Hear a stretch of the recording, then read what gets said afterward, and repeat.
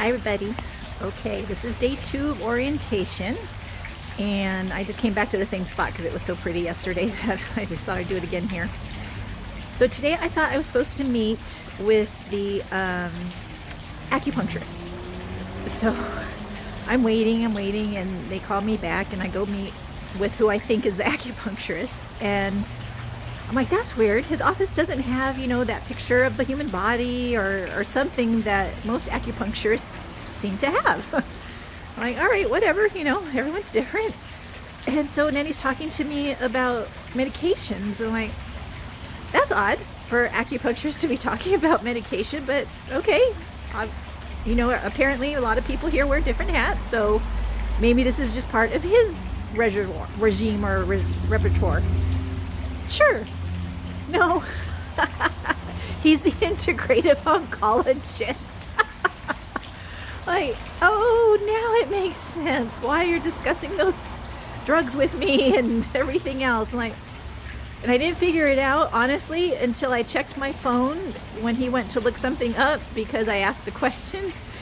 And I saw the message saying, you're supposed to meet with Dr. So-and-so next. I'm like, oh, that's the acupuncturist. All right. So, needless to say, I asked a bunch of questions of what this doctor was recommending as far as targeted therapy is what he called it. And he and I definitely have different philosophies. So, I think there's only one thing I was considering, one thing I said yes to, and that's just an ointment to help with the wound. And then the other stuff, I'm like thinking to myself, nope, absolutely not, no way. And I understand his perspective. He wants to throw every single piece of armory at it as possible, everything in the arsenal. But so I asked him to write it all down and give me his recommendation so I can think about it. And the look on his face when I said that, like, you're the first person I've ever had to write anything down for. Most people just say thank you and they think about it and then come back. And like, sorry. I said, I've spent the last 25 years avoiding drugs, and now you want to give me everyone you can think of. No, that's not going to happen just right now. I need to read it, research it, talk to my people. Thank you, ladies, over in Idaho. My mom's preppers group. I knew you would be the ones to ask on one of those, so that was the one I am considering. And it's prednisone. It's going to be for 6 days, but I don't know if Joe and I will survive if I take it, is the thing, honestly, because of the side effects of it.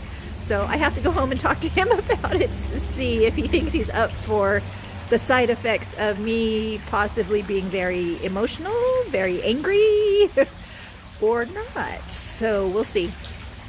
The other thing, when I went to the acupuncturist and he was like, oh my gosh, where have you been? I'm like, in his office. And by the way, he was late. And so they're like, oh, okay, I'll have to talk to him. I'm like, oops, uh-oh, I got him in trouble now. He said, so I'm gonna play a video letting you know what kind of the different therapies that I'm gonna do. So I wasn't far off. This guy does 3 different therapies: the acupuncture, light therapy, and one other thing I don't remember. But in his video, it talks about how you don't need to take NSAIDs for pain because of this light therapy. And I'm like, the other doc was recommending NSAIDs. And according to this video, I don't need NSAIDs. I just need to do this light therapy. So, and that was one of the ones I was definitely kind of like, no, I don't think so. Just because my favorite was when I asked him, well, isn't inflammation part of the body's response to protect it? And that's why it's a good thing if there's inflammation, because he was giving me the example of how there's a football player, gets injured, can't move his leg or arm, and then he takes this medication and now he can move his leg or arm. But isn't that the body's natural response? And then he came back with, well, you know, there's good inflammation and bad inflammation. I'm like, oh, okay. So he didn't really directly answer my questions, which, okay, and not everywhere is perfect, and that's fine. There are lots of other modalities here that are going to be just as effective. And I did ask him straight out, hey, do you do the IPT therapy? And he said no. I'm like, okay, good. Because I didn't like some of the things I was hearing. It wasn't sitting right with me. And if anything we've all learned on this journey is to trust my instincts and go with my Holy Spirit. Gut, whatever you want to call it. I'm calling it my Holy Spirit from now on because that makes the most sense. And I kept checking in with it and like, they wanted me to do Lupron. I'm like, absolutely not. I said, let alone they give it to you in a shot and it takes, I forget how many minutes. I'm like, hell no. Excuse me, but no. And again, it was just to help mitigate something or other. And I was like, you know what? You don't know what my body's going to do. Sure, you've got other people who have shown these results, but you just got done saying how we're all individual and how we all respond differently, and not necessarily there's a one-size-fits-all, and now you're going to tell me that I should do this because of the other person that's similar to my case had good success? I don't think so. So anyway, acupuncturist was awesome. I just loved his story. He's a cancer survivor, and just a really neat story. I really enjoyed him, so I'm looking forward to working with him. I asked if he could fix the pain in my neck. And he said, absolutely, I can work on that too. I said, oh, awesome. So tomorrow I meet with the nutritionist and get a lymph massage. Those are my favorite. And they grabbed another vial of blood today. I'm like, oh, okay.